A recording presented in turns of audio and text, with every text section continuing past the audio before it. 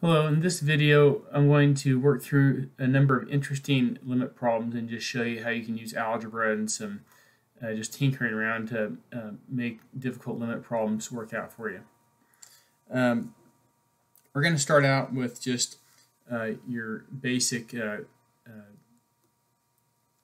algebraic simplification. This is probably a little bit underwhelming for starters, but I want to just work from the bottom up.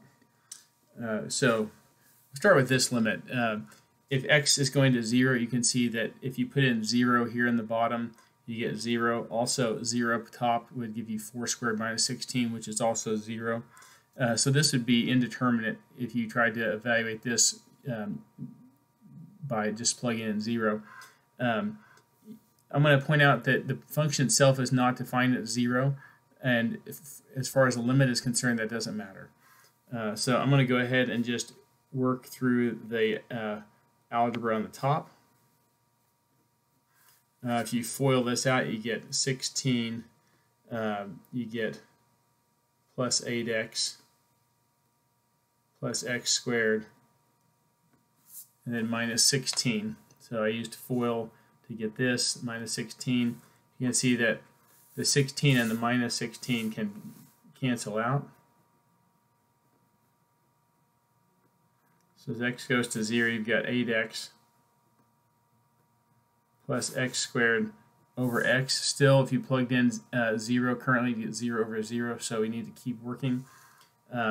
This is you could say what's called a discontinuous point, but because we're going to be able to factor out an x from the top and cancel out that x that's troublesome on the bottom.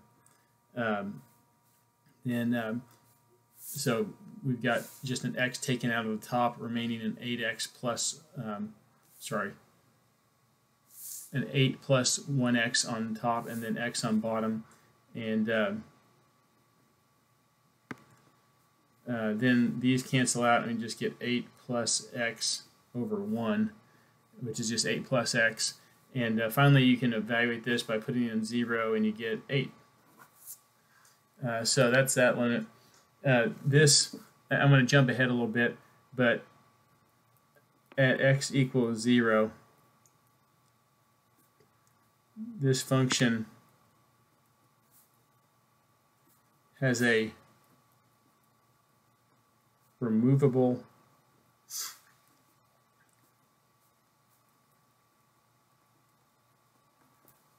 discontinuity. So that's a term that you're going to see in the future. A removable discontinuity is a discontinuity that you can basically fix by doing algebra. And if you were to look at the graph of this, which I'm just going to kind of draw here loosely, here's 8. And the line 8 plus x would look like this. It would have a slope of 1. Imagine that's a slope of 1. And notice the big open circle right there. That indicates that at x equals 0, this point is undefined. So the 0 is not part of the domain for this function. But this is the graph. If you were to graph this original function, that's what you would see. It's kind of surprising that you would end up put in this big rational function and you get a linear equation, but that's what it factors down to be. So it's just a straight line with the exception, with the caveat that there's a little hole there. Okay, let's try another one.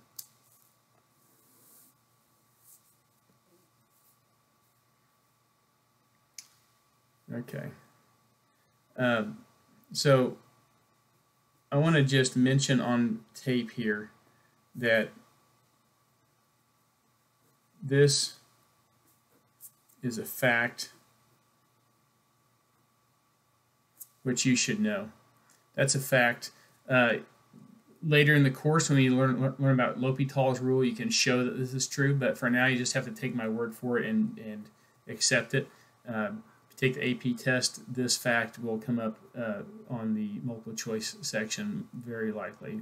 That'll come up. So anyway, knowing that, if you have something such as this,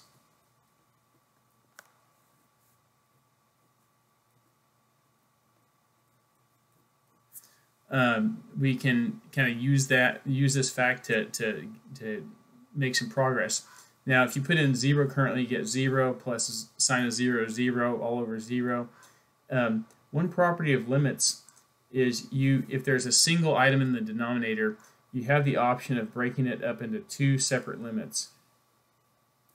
And then you have this limit. So you've got one limit here and a whole separate limit right here. And x over x is 1. So as x goes to 0, if all the x's have canceled out, we don't care what x is. So that is just 1. And then here, as sine x over x is looked at and x goes to 0, this is just 1 plus 1. So that limit is 2.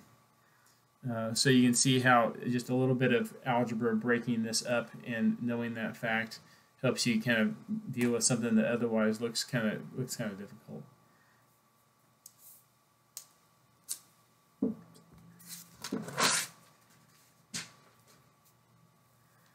Okay. The next example I want to do is one that involves a compound fraction.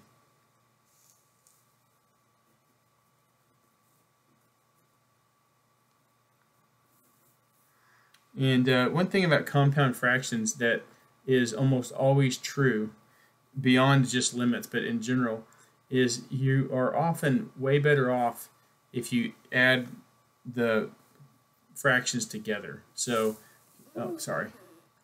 here I've got 1 over 2 plus x minus a half. That's on top of the fraction, big fraction, and then at the bottom of the big fraction is x. So what I want to do here before I do anything is just combine these together. We've got subtraction, so if I get a common denominator, I can make that happen. So a common denominator with 2 plus x and 2 would just be 2 times 2 plus x, 2 over 2 times 1 over 2 plus x, and then over here you're lacking the 2 plus x. And end up as x goes to 0. On the bottom of the top portion, we've got 2 times 2 plus x, and then up top we've got 2 minus 2 plus x. I'm just going to kind of put that in its own brackets. And downstairs I'm going to write this as x over 1, kind of in its own brackets also. So you can see here that we can simplify the top, the fraction, the numerator some more. 2 minus 2 is 0, so those 2's cancel out. Negative x makes negative x over 2 times 2 plus x. And this is now division of fractions. So we have limit as x goes to 0 of negative x over 2 times 2 plus x. And we're going to flip and multiply. We're going to take the reciprocal of this and change division of fractions to multiplication of fractions. And we get limit as x goes to 0. These x's reduce to negative 1 and 1. They reduce out.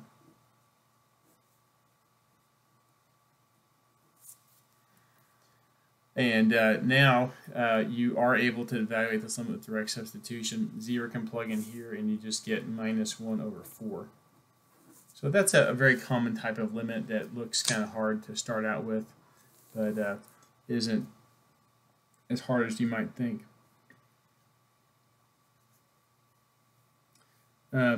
So one other just kind of standard type of limit you'll see is just the type that you have to factor. So let me just kind of run through one more like that. X squared minus 3x plus 2, x squared minus 4. This is going to kind of touch into the discontinuity talk again, so I want to just do this problem so you can kind of hear some more comments about types of discontinuities. So the top and the bottom are both quadratics. I'm going to factor them. Right now, if I put in 2, obviously the bottom is discontinuous. So we're going to do x minus 2 times x minus 1 up top. That's how I factor that top. And then on bottom we have the difference of two squares, so we have x minus 2 times x plus 2. So hopefully at this point you can kind of see where things are going, but think about, I want to just kind of come over here and talk about the domain of my function. The domain is x cannot be 2 or negative 2.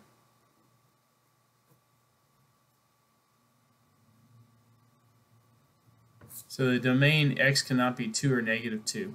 However, notice that the x minus 2's cancel out, and you end up with limit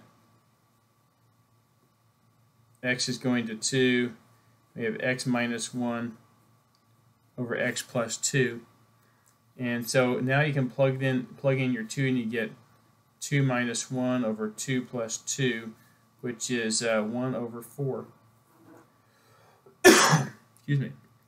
So, so eventually we could plug in 2 after we originally could not. That makes this a removable discontinuity. Notice that the negative 2, even at the end, still cannot be plugged in. It still will make this undefined. That means that there is no algebra that makes this negative 2 possible to plug in. So this is called a non-removable